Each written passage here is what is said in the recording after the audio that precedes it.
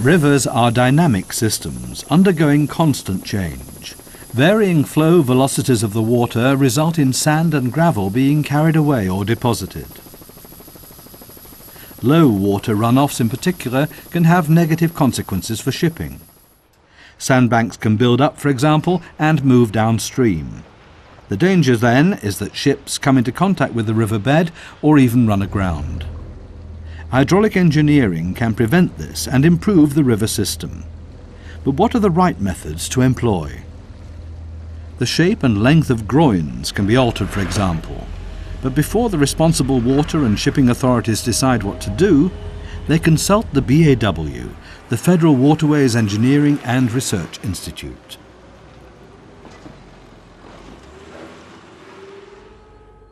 The BAW is the central technical and scientific agency of the German Federal Waterways and Shipping Administration. The BAW uses highly developed modelling and measuring techniques for both wide-ranging commission projects and scientific research. Physical models can reveal facts which are not visible in nature. They use clear water so that changes in the riverbed can be observed. Specialised analysing techniques make the processes involved visible. The models are based on studies of actual conditions in nature. For examining natural phenomena, the model analogies must be as close to nature as possible. The findings of model studies are used in many cases, often for many years. They are linked with numerical methods, with computer simulations in other words. Numerical models simulate and display reaches in the river that are critical for shipping. Physical models also examine the effects that measures have on the flow of floodwater, for example, or on the ecology of a site. Before water is fed into this model, the reference points for the optical measuring system are uncovered. Systematic examinations of the flow at and around groynes can be conducted on a simplified half-river model with a solid bed. The 27-metre length of the model represents around 800 metres of actual river. Once everything is ready, the water can be let in. The depth of the water is regulated by a weir. If physical model analogies are complied with, the behaviour of the flowing water is similar to that in nature. White plastic discs known as tracers reveal the flow patterns. What's being examined here is the effect that groynes with cutouts have on flow patterns in the groyne fields. Without cutouts, the flow pattern is that of standard groynes.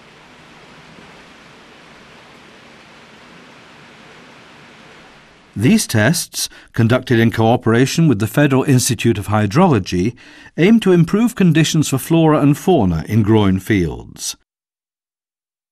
The results will then be observed and analysed in nature.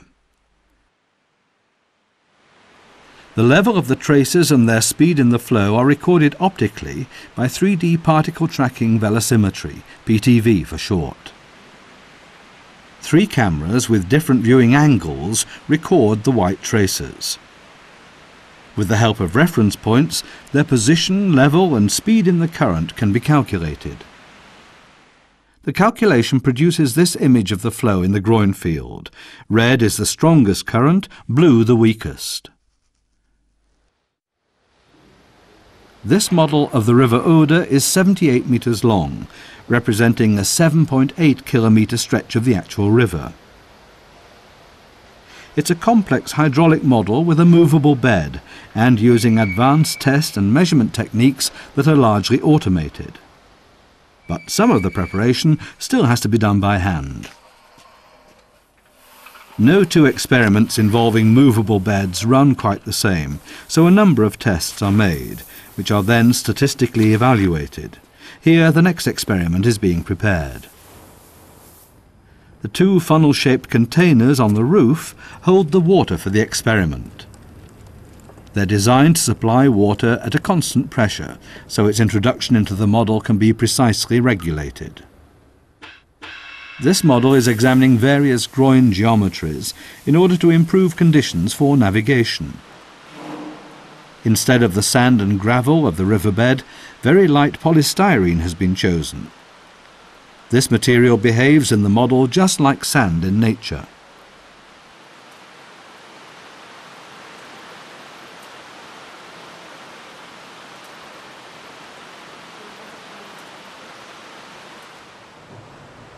The figure is of roughly the same scale as the model, 1 to 40. Some phenomena are visible without auxiliary means, like the eddies coming from the tips of the groynes. Countercurrents occur in the groyne fields, made visible here by adding dye. The measuring gantry can be manoeuvred to any point on the model. Here too the recordings are made by 3 digital cameras. Triangulation computations produce a 3-dimensional picture of the riverbed resulting from the test. Special attention is focused on deformations of the bed. How does the bed load move in the river? Where do dunes or sandbanks occur? And how do they shift through the river? The photogrammetric data are used to produce digital terrain models. The digital terrain model data are gathered every 10 seconds for over 11 hours. This is the equivalent in nature of a measurement every 14 hours for a period of 6 years. The BAW also examines hydraulic structures. The Obenau barrage dam on the River Main near Aschaffenburg consists of a 300-metre-long lock, a weir, a power station and a fish ladder. The structure dates from 1930 and is now showing its age. To make locking safer and faster, and to avoid waiting times, it's planned to construct a new lock next to the old one. The weir system is also to be renovated. Before work can begin, the planners need to know how the existing and the new structures will behave during floods, and how floodwaters will affect navigation. In addition, they want to find out how an inflatable weir, 250 metres downstream from the existing weir system, would perform. To test all this, a solid bed model is built on a scale of 1 to 40. We can see the new lock chamber next to the old one, and the new pillars of the weir. Water is fed into the model automatically. To test how floodwater affects the lock system and what conditions will be like for shipping.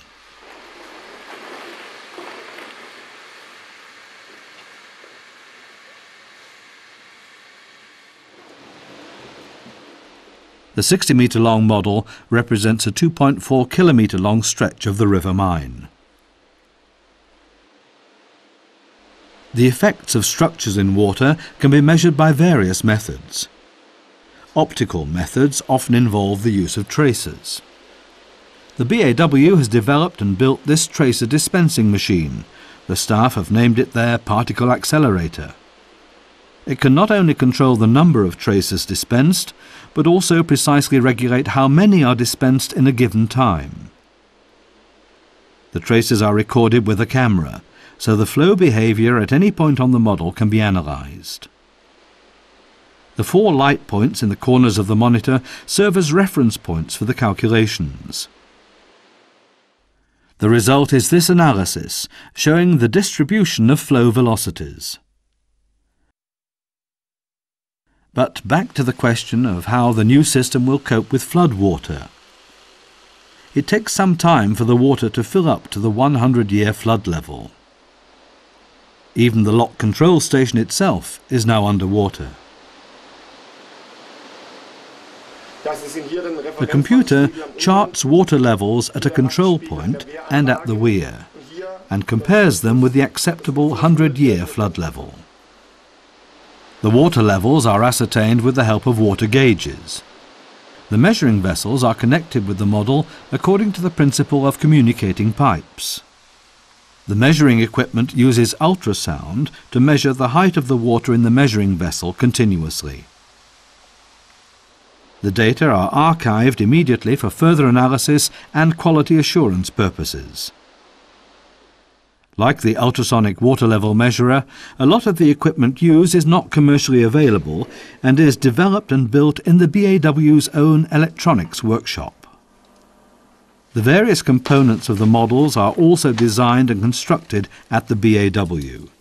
On the basis of the plans, moulds are built, into which the concrete is poured and the reinforcing inserted. The model for the Obenau retaining dam is also made of this sort of concrete elements. Once the preliminary studies are complete and all questions have been answered, work on building the new system can go ahead. The plan for Obenau is to build an inflatable weir instead of a conventional one. It's still a little-known sort of weir construction technique. The BAW has constructed a demonstration model. Recently, the BAW has amassed quite some knowledge and experience of inflatable weirs. 3 are already in operation in German waterways. Electrically driven valves open and close to fill and empty the weir. The principle of communicating pipes is used for this. Clamping rails hold the water-filled weir tube in place on the riverbed and at both dam pillars. The water in the tube and the regulating chamber is emptied to release the dammed-up water. To dam the river, the chamber and tube are filled with water again.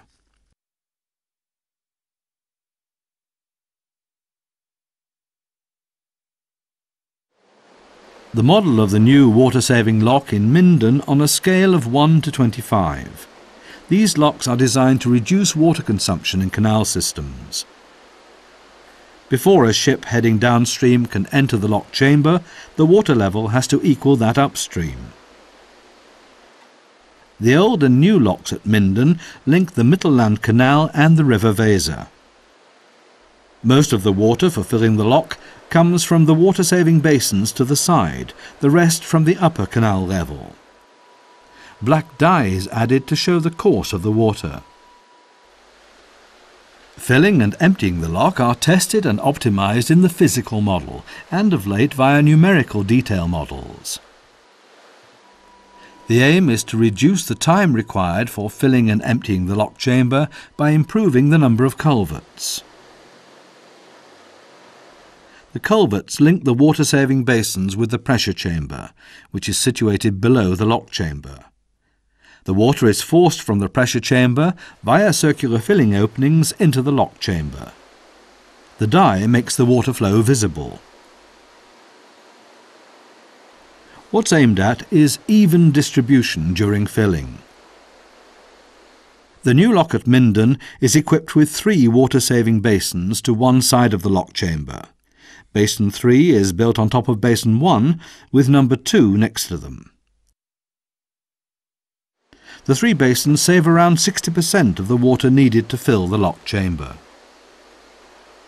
To ascertain the most efficient number of culverts from the water-saving basin without rebuilding, the basins were equipped with both 1 and 2 culverts.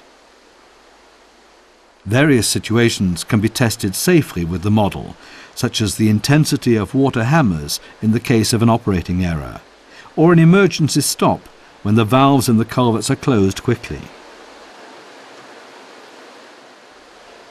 Dye is also used to reveal the flow behaviour of the water leaving the lock chamber.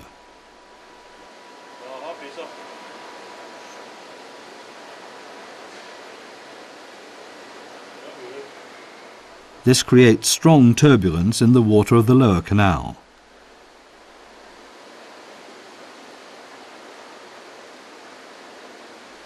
This test examines various shapes of filling openings at a scale of 1 to 10.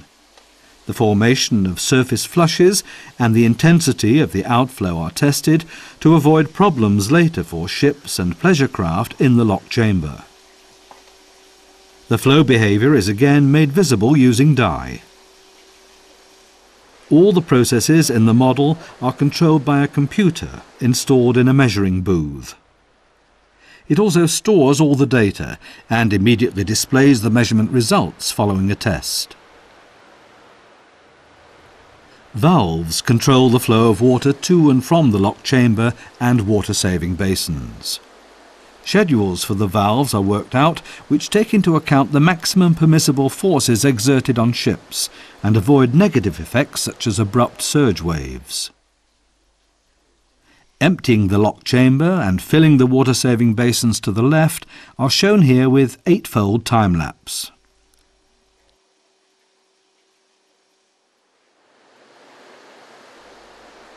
The filling and emptying system of the new lock at Minden, shown in the model, is based on the system used at the Uelzen II lock. The Uelzen II design was also tested and optimized in a physical model form at the Federal Waterways Engineering and Research Institute in Karlsruhe.